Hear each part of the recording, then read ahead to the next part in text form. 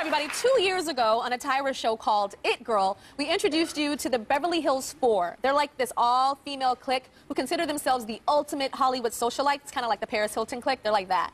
But little did we know, or I know, that one of the girls on that show was hiding a shocking secret from me and my producers. This is how it all started. Check it out. The Beverly Hills Four were searching for a fifth member, and they brought 2 finalists to our show.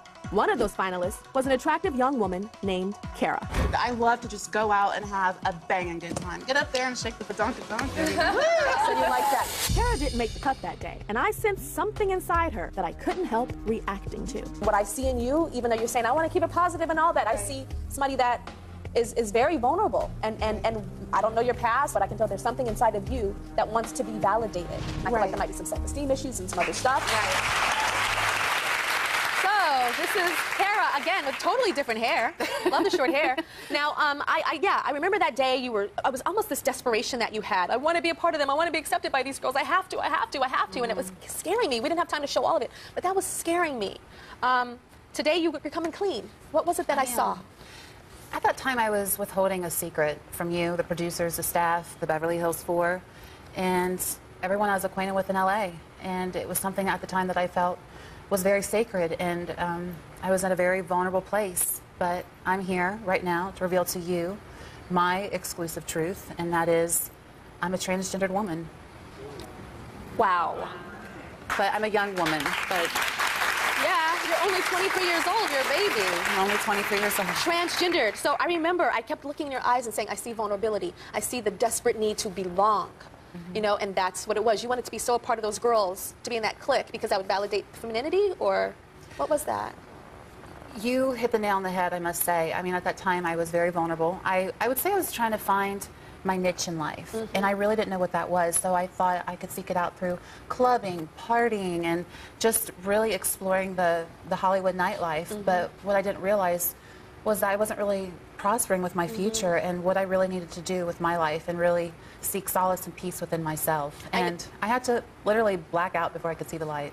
How is it dating for you?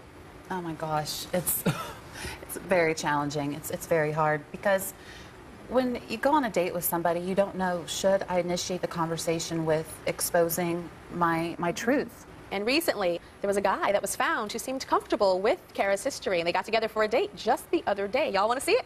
Yeah, check it out. I used to be in the financial industry, and ever since the financial meltdown, I've definitely learned that you got to live in the moment, take opportunities when they come, and just have an experience.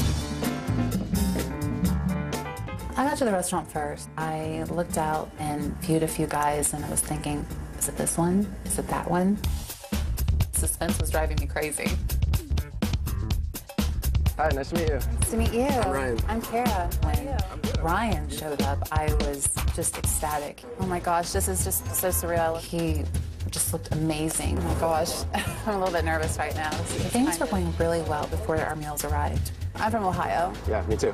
Oh wow, what a small world. It was around that time I realized I had to break the ice and see where things stood. I was uncertain how much Ryan really knew about me. I just wanted to kind of reassure myself that you are aware of my past. From what I did here, I was comfortable with it. And I really wanted to know how Ryan felt before I took things to the next level. You know, I find it really challenging to find guys that, you know, accept dating a transsexual woman, even though I identify as a woman. She just put it all out there, and it was a lot to hear, and, you know, I was quiet then and processing a lot in my mind. They feel the word transsexual is synonymous with being homosexual, and I don't think they know how to really fathom or cope with that. As far as it being gay, I wouldn't say that it's gay. The situation's not 100% heterosexual. Maybe it's a new area of sexuality.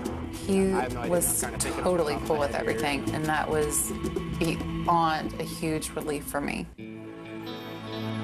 After we broke the ice, we decided to, you know, take a walk in the park, and it was really nice, serene, and romantic. I was able to, you know, just kind of live in the moment and just treat her as a person and not think about her past or who she used to be. I would definitely love to go on a second date with Ryan. But I'm really glad that you've been completely open-minded. See where it leads.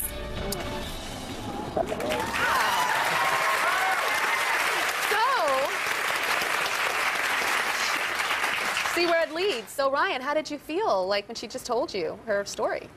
I mean, like I said, it was a lot to hear, but I don't think it's that big of a deal. I've never met anyone who's transgender, and I'm open to new experiences, and definitely was looking forward to meet her, and if anything, it would make a great story, so. You're very hot. Very hot. So, second date, y'all going on a second date? Yeah, I think it would be a good experience. Yeah. It could be fun. Kara's a great person. Oh, open-minded males. This is 2008. So we'll be with that.